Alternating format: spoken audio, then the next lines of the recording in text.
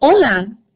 This is a presentation of how to contextualize literature using technology for my online classes. This project was put together for Spanish 2001, and I plan to use it this semester for my classes. They will have a project based around these activities. And my 2001 classes will be studying the two different past tenses as a review. There are two in Spanish, so it's good to have them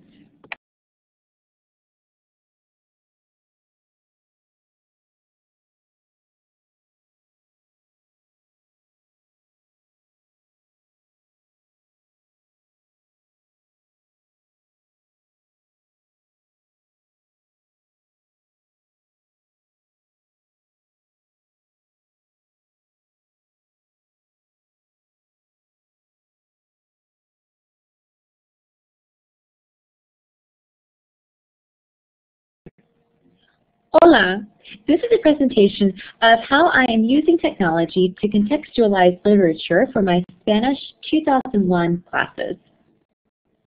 For my Spanish Online 2001 classes, I am using a set of activities that already exist in the super site that were published or created, and my own activities that I have created together to form a project that they will be completing at the end of the semester. Because I have not yet released them for the classes in which I will be using them, I've created a little demo course here that shows them coming up due soon so that I can show you what the activities contain, what they consist of. So the objective of this project is to put the passage into context for the students, to make it more meaningful, to keep them in the literature and not having to go out to Google Translate or Word Reference to look up words, but to rather to keep them focused on the piece as they are in it, to teach culture through literature, and to use the story as a springboard for communication. In fact, though it is based on a reading, it does incorporate all 4 language skills. So they will be reading, writing, listening, and speaking, all using technology. It also incorporates the 3 modes of communication: interpretive, interpersonal, and presentational. So for the first round of assignments, they would be doing what's called pre-lectura, pre-reading, and those would have 1 due date and be grouped together because I would expect them to complete those before reading the piece of literature, which is a short story, and I want them to get the context for that story. So I want them to get the feel for not only where the story takes place by doing sort of a cultural exploration of the setting, but also to refresh themselves on the grammar points that are being used in the story. The story is by an Argentinian author, and his name is Deneri. His first name is Marco Deneri. So he's from Argentina, and the story is called Esquina Peligrosa, the dangerous corner. So what I want for them to do before they launch into the story itself is to get some background. So they will begin with a couple of grammar activities and grammar reviews. So that's where I'll take you now. This particular activity is one that I created. So they would come into this activity and see that they are supposed to review what is on this page here. And it is basically a presentation that I put together. El pretérito o el imperfecto. It is audio enabled, but I'm going to mute it so that you don't have to hear me on top of me. So essentially it's a review that I put together of after me. 2 different past tenses in Spanish. And they often require lots of reviews because they are difficult to retain for students and to differentiate. So I go through a review of the forms, the conjugation, as well as a review of how they are used together to narrate a story. And that is exactly what they will be encountering in the story Esquina Peligrosa. So the uses of the 2 together is to tell a story and how they contrast one another. Use this little acrostic. And anything I think might help them remember, such as an illustration. And now for so I tell a little story that's set to a very rudimentary cartoon to illustrate how the two interweave when storytelling. the predator tense is used to near. And just give them some You can envision different ways of thinking about these two tenses. For some, visual is best, so I give a reference of the dots in time being the preterite versus the line through time being the imperfect. the predator. And also to give them sort of overarching ways of thinking of the two as opposed to just lists of when to use each. Acrostics when use this little acrostic. they are appropriate. English. And finally, the English correlation, so they can see that we do have different ways of expressing the past tense in English as well. So they would start with that. And then in this same little activity, I have a song that one of my Spanish classes actually performed. I wrote the song and was lucky enough to have a guitar player and singer in the class. And so the class and I sang along. So I'll let that play for a minute. And by the way, this is housed in the super site, but it's a video that I created and uploaded to YouTube. And the super site allows me to house the video here inside of the activity shell.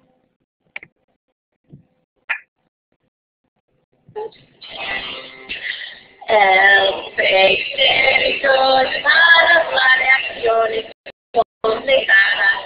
El poco es que pasaron una vez. El perfecto es para todo lo demás. De niño pensaba ayer cogí un pez. El imperfecto es muy fácil enseñar. Solo hay tres irregulares en ir. El pretérito toma 5 lecciones de enseñar. A los estudiantes les puede confundir.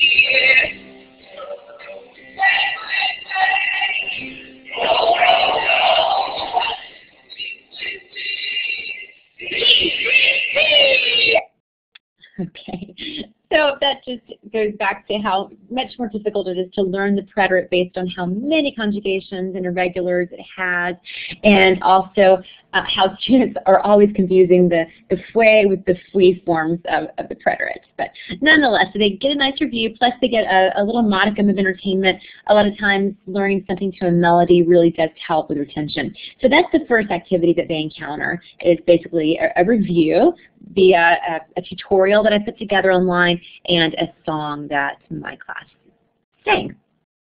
Now they get into some reviews that are embedded into the SuperSite that are actually SuperSite tutorials specifically designed for our text. And these are reviewed because they would have covered them in the lesson prior to the level they're currently taking. Bienvenidos a clase. The preterite and the imperfect. The preterite and the... Okay, I'm not going to play all this, but you can see they would be able to watch tutorials that would review for them how the two are used and how they differ. And then they're also able to do some activities for review. And again, this would be review for them. So this is an activity where they have to select the correct form, the correct tense. So upon completing that, and this one is also a SuperSite activity that's housed within our textbook online. So after that, then my focus would be to have them get themselves in the mindset of the author by visiting his homeland. So I actually had the opportunity to travel to Argentina, to Buenos Aires, and also to the waterfalls of Iguazu. So I put together essentially a photo journey, un viaje por fotos. And this is also housed in YouTube, but I put it together using Shutterfly and my own mic. And then I created that link here inside the SuperSite so that it looks like a SuperSite activity that they would complete for homework. So I'll play just a little bit of this. Hola y bienvenidos al viaje por fotografía a Buenos Aires, Argentina. Welcome to this photo journey. Buenos Aires is the capital of Argentina. And it's a Okay, number of the I gave some various areas of town and just basically narrate historical facts, geographical points of importance, cultural notes about their immigrants from various countries. We tour a beautiful cemetery, and then I show them some pictures outside of the capital city that are taken at the waterfalls that are known as Iguazu. And because it's located in the animals, we were able to go taking them in and enjoying them while you're there, which means you do get wet and the noise is pretty deafening. So that's the viaje por fotos. And again, this is just to give them an idea of what it's like where the author lives. So that to put that into context for them. And then there are also, within this set of activities, some others that are based on the location of the story. The nice thing is that even though Argentina is the country of focus for Lesson 11 and the reading that's selected for them is in Lesson 14, because of the fact that I can pick and choose activities from wherever I'd like in any order I'd like, I can group them all together as a unit or a project, even though they're not from the same lesson. So this is just a little interactive map that the publisher has inside of the online platform, and they click around to explore. And then here they can actually see where Buenos Aires is, where Rio de la Plata is, and where the Cataratas de Iguazu, where they're located. And they can also explore some more by clicking around. They have a far better picture of La Avenida 9 de Julio than I had in my presentation. I didn't get that aerial shot. But anyway, they can click around, and then after they've explored some at their own pace, they can watch a video on, of course, the well-known dance, national dance of Argentina, which I also allude to in my presentation. And it's interesting to note that it originated with the Italian working-class immigrants and was considered vulgar. Because it was considered a vulgar dance by the well-to-do society in Buenos Aires. It wasn't until the Parisians started dancing it that the Argentinians decided to adopt it as their national dance. So then the wealthy citizens of Buenos Aires claimed it after all. It had to be exported before it could be imported. So they have some activities that they complete based on their review of facts about Argentina and slightly increasing levels of difficulty here. And then they will go online and do a little bit of research and find some answers to questions about Argentina. So they progressed from very closed-ended responses, a multiple choice activity, to a little more open-ended where they respond with one complete sentence per question, to something that's very open-ended where they must research keywords and topics and then write in paragraph form. So that would be the first set of activities that they would complete, and the last several were superset activities that already exist. I didn't create those. I did create the photo journey. That was the last one that was something that I put together. Then another due date, and I don't know that I would necessarily have them this close together, but another due date would have them actually read the short story. But before they do, I think it's important for them to get some context with unfamiliar vocabulary. Now, by this point, they would have already done terminology related to most of the story's themes and topics, but there were just a few words that I knew they had not learned yet. And so I put together this activity so that I could teach them the words directly, with direct methodology, showing a visual, saying the word in Spanish without the reference to English. So I created the directions here, which tells them to look at the pictures and to see the words, to listen to my recording. So I uploaded the photos, and I also uploaded a recording. Repite cada palabra nueva después de mí. Aceitunas, canasta, estantería, y veo.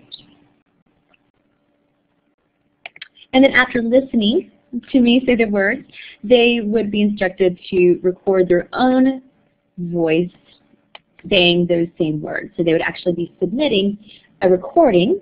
So this is to practice speaking skills, obviously listening as well, but this is not one with another student. This is just one that each student would individually submit. And after learning that new vocab, the students would go on to actually reading the story. This is already in the super site. This is the reading selection for this particular chapter, but I was able to add a note. So this here in gray is what's considered an instructor note or annotation. So I'm reminding them that in order to listen to the story, they can press the little blue button next to the title, because some of them don't realize that they can actually have a native speaker's voice read the story to them. So it's really nice to have the correlation of the written word and the spoken word for pronunciation reinforcement. And also to help with spelling, because once they hear a sound and they see the spelling, they will be able to recall the spelling of the word much easier, having that audio link to hook that to. It also notes for them that unfamiliar vocabulary is up at the top, and they would have already seen the other vocabulary in the previous activity that I created. So to see and hear, in other words, read and listen to this story, they open up the page and click the blue audio button. El magnate de las finanzas, uno de los hombres más ricos del mundo, sintió un día el vehemente deseo de visitar. And they can stop at any time if they need to absorb what they've read. Esquina peligrosa, Marco de Nevi. El señor Epidídimus. So once they reach the end of the story, they would then move along to activities that are more interpretive in nature. So this one is a very closed-ended true-false activity. This is basically to let them know very quickly if they understood the key aspects of the reading. And if they did not, then they can go back and read it again. There's nothing prohibiting them from going backwards to review previous activities. Then they will also go on to do something that is interpretive, where they need to answer questions based on what they've read. And it's a little more open-ended, a little more challenging, where they do have to formulate their own responses. And that concludes the second set of assignments that they would do.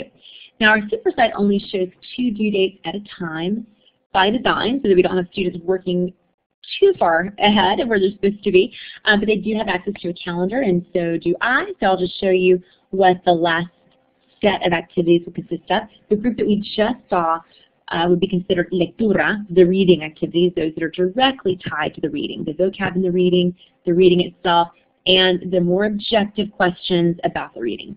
So the last set of this project, the last group, rather, of assignments will consist of more subjective activities and more communicative activities. So this first one is one that I created. It is a composition topic, and they have to decide which of the 3 interpretations that are the standard, widely accepted interpretations of this story is most compelling to each student personally. So there is no one right answer. There are 3 different ways to interpret the story, and they must decide which one they believe to be most accurate. And then for this composition, they also must write their own opinion of the story. So this is a truly interpretive activity. And once they complete that, and of course they're practicing their writing skills as well, once they complete that, they'll do the interpersonal activity, which is a partner chat. So for the partner chat, they are going to be describing with a partner their memories. And their memories are about something that happened in their own childhood. So this is not necessarily directly related to the story, but the point is they are having to use the preterite and the imperfect to tell a story that's personal to them, and that is very, very representative of what you would do in real life when speaking with a native speaker of a different language. You would be swapping stories. So that's what I want them to do, and it does tie in that they are talking about stories from their childhood, because the story is about the main character's reminiscences of his childhood. So it does relate in that way. Okay, bear with me just one moment here.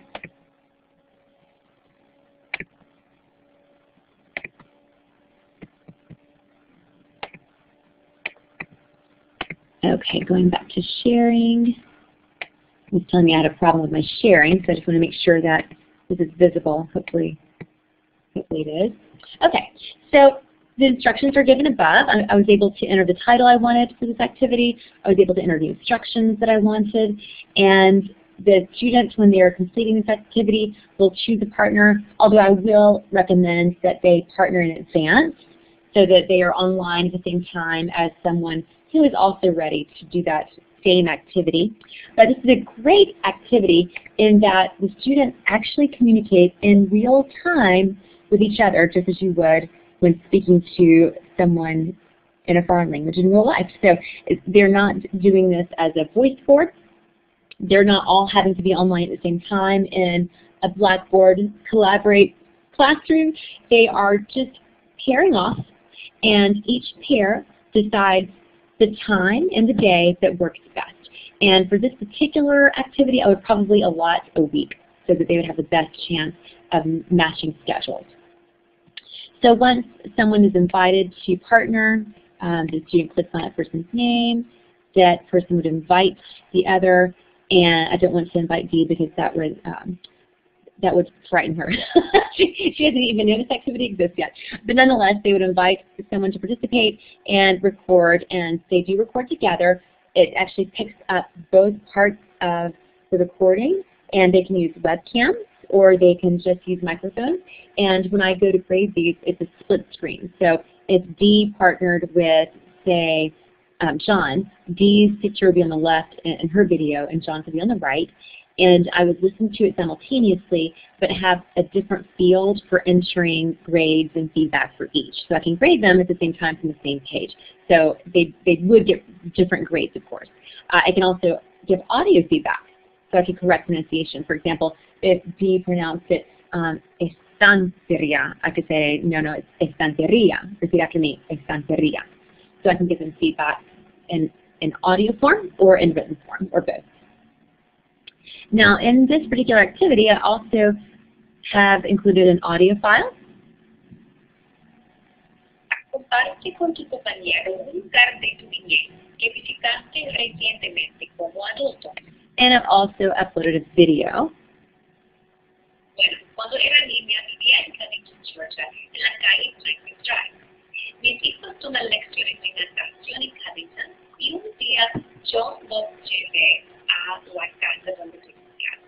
Me sorprendió que pequeña me parecía la casa de mi niñez. En el instante de verla, me volvieron muchas memorias dulces de bailar con mis hermanas y montar en bicicleta con mis. So just giving them a sample of the kind of story I'm looking for them to share. And so that would be, again, considered an interpersonal activity.